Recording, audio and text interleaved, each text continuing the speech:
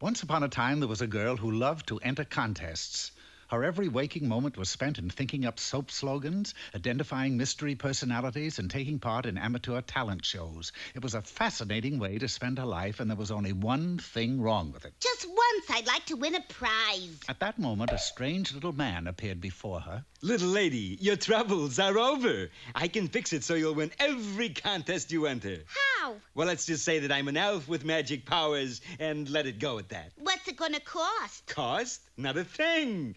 You just agree to let me have your first child, is all. Yeah, but why do you want my first child? Looky. Ochikana Boys Camp. Right. And for every new camper, I get a cash bonus. Is it a deal? It's a deal. Sure enough, at the next talent contest, the girl stuck plain straw into a box, cranked a handle, and out came spun gold. Of course, inside the box, the little man was doing all the work.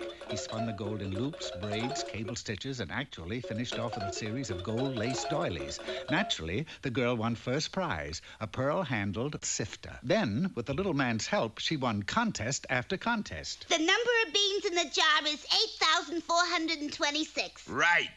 Yay! Sometime later, the girl entered a drawing contest and for the first prize won a genuine life-size prince whom she soon married. Then, one day in a national Name the Baby contest, she won a beautiful baby boy. Of course, by the time they delivered him, he'd grown a little. Hiya, Mom. Just then... Come in. Hello, hello, hello. My, isn't he the big one, though? Who are you? How could you forget? Looky here. Ochikana Boys Camp. That's right. Summer season is just beginning. Yeah, but how do I get my child back? Easy, princess. You just guess my name. Fred? No. Ernie? Clyde? Beowulf? Bye-bye. No, this was one guessing game the princess couldn't seem to win. Obadiah? Jethro? Throckmorton? Meanwhile, at Camp Ochikana, the young Duke of Dunder grew into a spirited lad full of fun and mischief.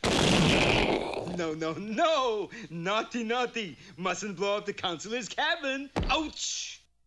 A year later, the little man took the Duke back home. Well, here he is, Your Highness. Brown as a berry. Yeah, but I haven't guessed your name. It's Rumpelstiltskin, madam. Oh, nonsense. What kind of a name is that? Let's see, Orton? Holly? Honest, it's Rumpelstiltskin. R-U-M-P... Well, I'll give it some thought. You bring him back next year. The next year was a busy one for the princess. She was now so famous for winning contests that she began to make public appearances. She won the Miss Kingdom contest, she won the annual royal boat race, and she would have won the grand steeplechase except that she pulled up lame in the last hurdle. Meanwhile, her little son, the Duke of Dunder, had grown into a bonny lad, fun-loving and adventurous. Tut, young fellow. That's not being a good sport. A year later, the princess heard another knock on the door.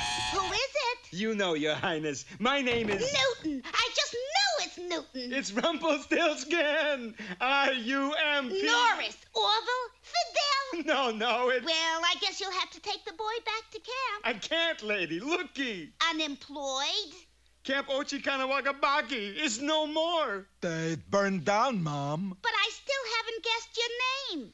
Try me next year. The little man trudged sadly away, followed by the Duke of Dunder.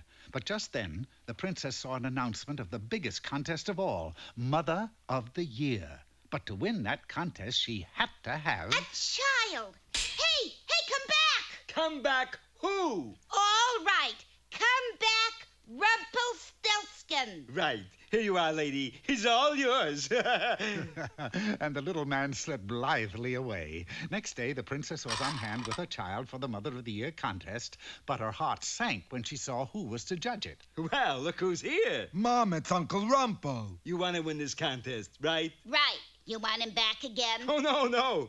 All I want is a job for life, somewhere in the castle. Something easy, you know. How about royal caretaker? Sounds great. Good. Sign here. So the princess won the Mother of the Year award. She was the only contestant anyway, and the little man became royal caretaker. Okay, Your Highness, what do I take care of? Read the contract. Exclusive care of the Duke of Dunder. That's me. Oh, but this is terrible. How do I get out of this contract? Easy. Just live up to paragraph 3. See, paragraph 3. Oh, no. Is your name Mildred, Myrtle, Helen, Celia, Ethel?